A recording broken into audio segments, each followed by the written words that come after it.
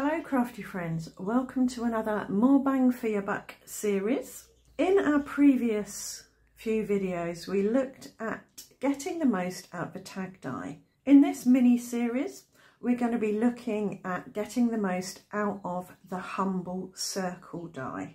So I've got some cards here that I've made. A lot of them have videos, some of them don't, but these cards I've made using circles. So quite often I will use circles cut with circle dies as the foundation for a sentiment or a focal spot. Here we have two circles, one with colour on it, one without, underneath our sentiment.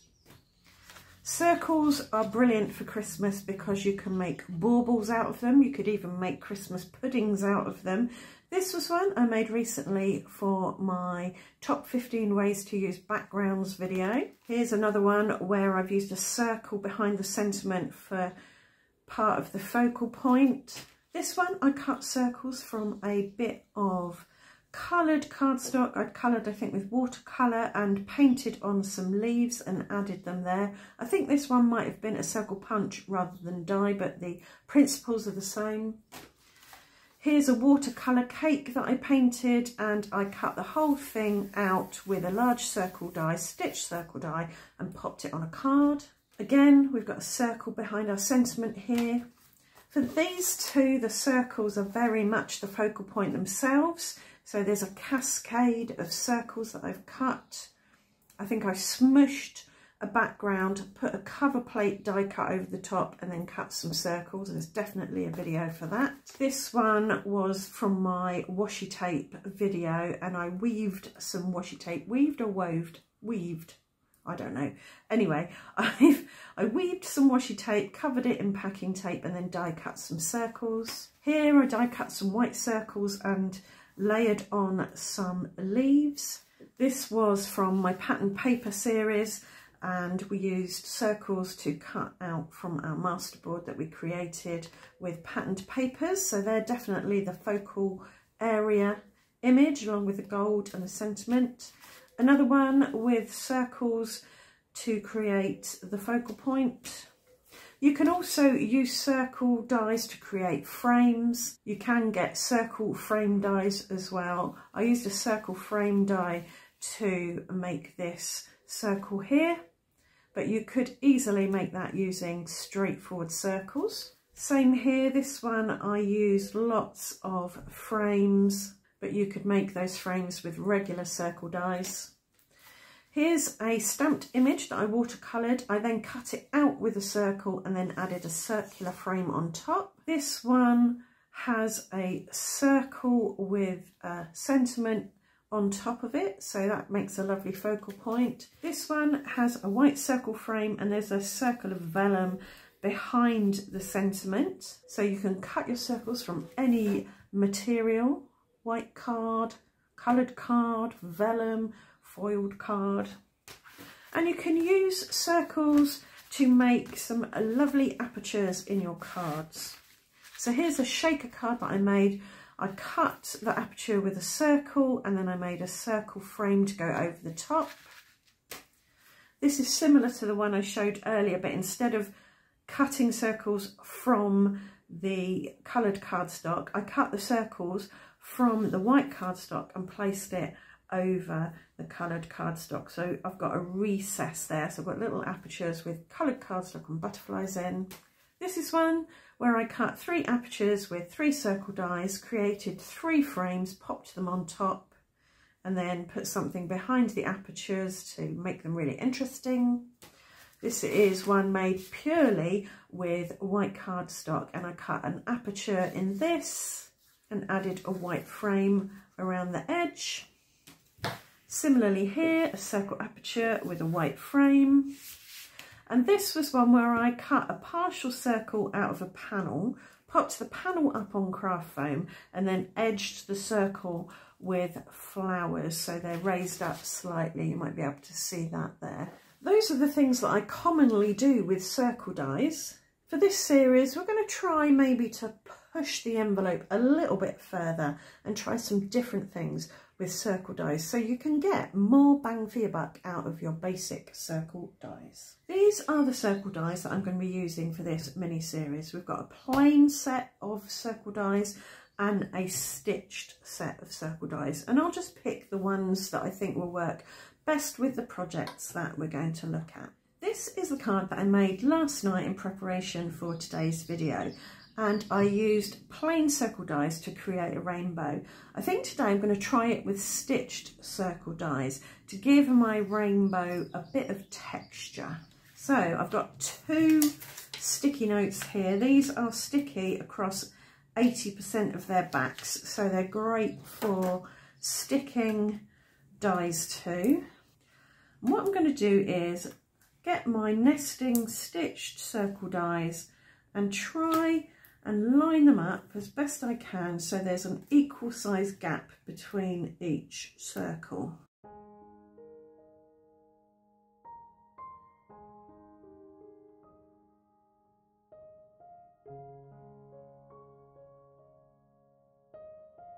So I'm happy with that arrangement. What I'm going to do now is run this through my Cuttlebug with some smooth white cardstock. And now we have 1, 2, 3, 4, 5, 6, 7 rings. And I'm going to place these on my grip mat so that I can ink them up individually. If you've got coloured cardstock that you want to use, you don't want to ink up your circles, you could just cut that from each colour of cardstock, and then you would have lots of circles in lots of colours and just choose the ones you want for your rainbow. For my colours, I'm going for a pastel rainbow. We've got worn lipstick, dried marigold, scattered straw, cracked pistachio, tumbled glass, stormy sky and shaded lilac distress oxides. And so that I can not accidentally blend on circles that I don't want to blend on, I'm going to use finger daubers, colour my circles. And I think it's the science teacher in me, but as a general rule I like my rainbows to be rainbows and start with red at the top and go down to violet at the bottom.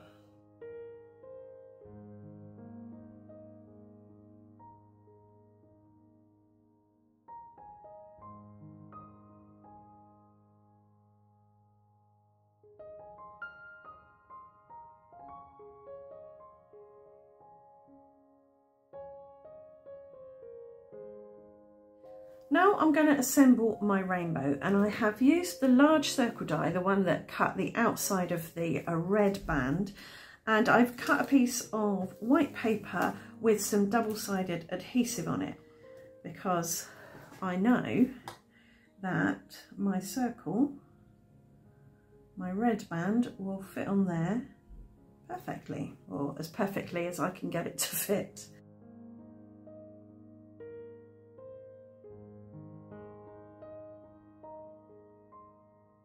And we'll just work our way down the rainbow, getting everything stuck in nicely.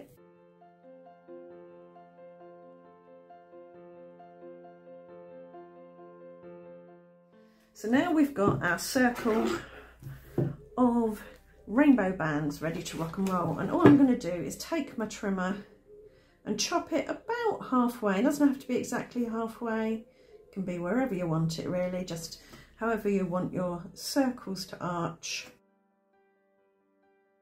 I've got this bit of sticky here which I don't want, so all I'm going to do is take my scissors. You could use a craft knife, in fact I might do that, I think that might be a bit easier. Take a craft knife, a sharp craft knife, run it round underneath the violet circle, so if you can just poke your craft knife underneath a bit, then it won't cut your violet circle. So now you've got 2 rainbows. This one is slightly bigger than that one, but I like this sort of how it starts to come in again at the bottom here. So that's our rainbow done, and I really do like the stitch texture. I love this, I also love this. My card blank is approximately 4 by 6 inches, and I've got a panel of smooth white cardstock here that is a little bit smaller all the way around to give it a nice border. My rainbow is going to go here roughly. I'll use my T-square ruler just to make sure my rainbow's straight and central, and draw ever such a faint line, even just pushing the pencil under the rainbow a bit, because I just want to know where my rainbow is going to go. Now I've made it really wonky because I knocked it. It doesn't matter.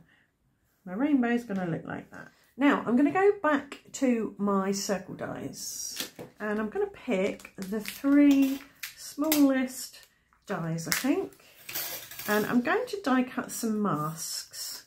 So I've got my 3 circle dies, and I've popped them on a sticky note because I'm going to use that as a mask.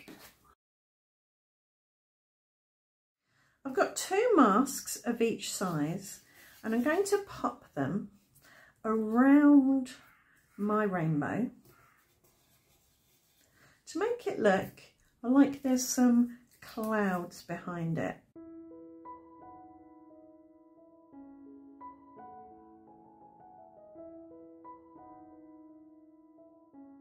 I'm going to just round the corner of this one.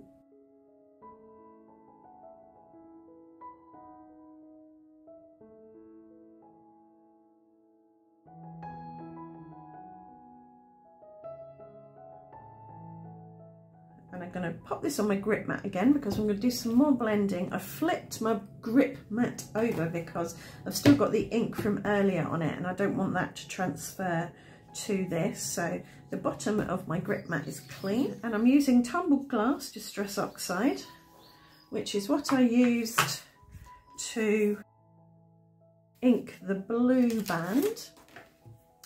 And now I'm going to try and create a soft bluey sky, catching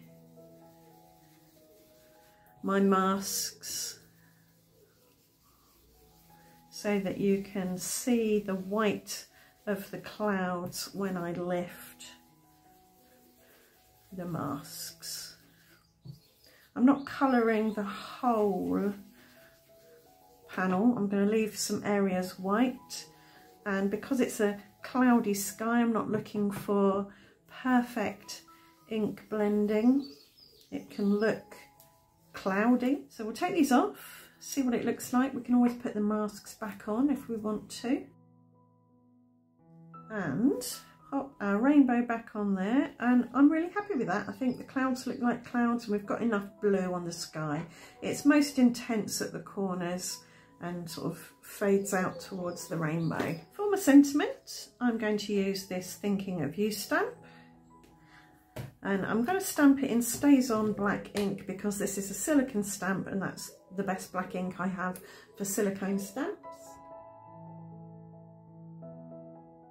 I don't have a die for this stamp, so I'm going to use my detail scissors to cut it out by hand. When doing something like this, I find it easiest to cut, say, my sentiment down to a really small piece and then do the cutting by hand. It just makes the cuts more smooth, I think, or smoother. To neaten the edges a bit and to make it look as if it has been die cut, I'll just roll around the edge with this embossing tool. I'm using the small end so I can get into all the nooks and crannies, and that makes it look like it's been die cut and just neatens it up very well. Now we can assemble our card. I'm going to pop a little bit of glue on the back here, don't need much at all, which is good because it's not coming out the bottom.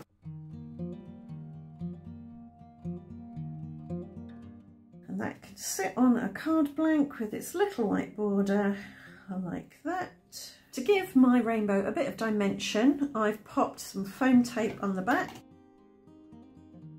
And I'm going to line that up so it covers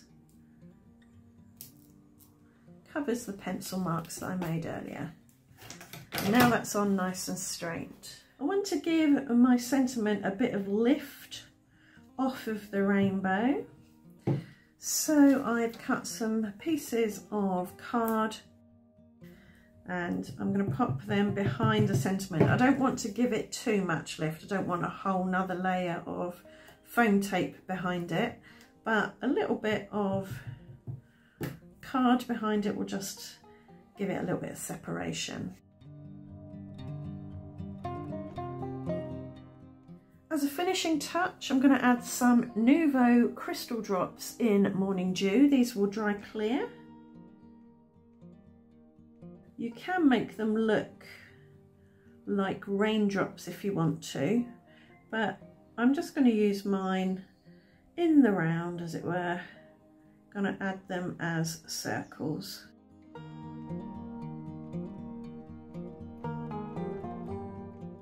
And as I say, these will dry clear. I'll show you how I do raindrops.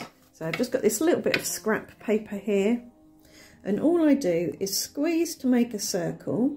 So squeeze it out, push it down a bit, but then drag it in one direction or another, and you should get a raindrop shape or a teardrop shape. So I'll do that again.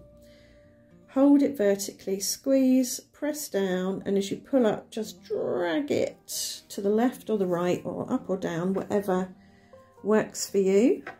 And there you have a raindrop.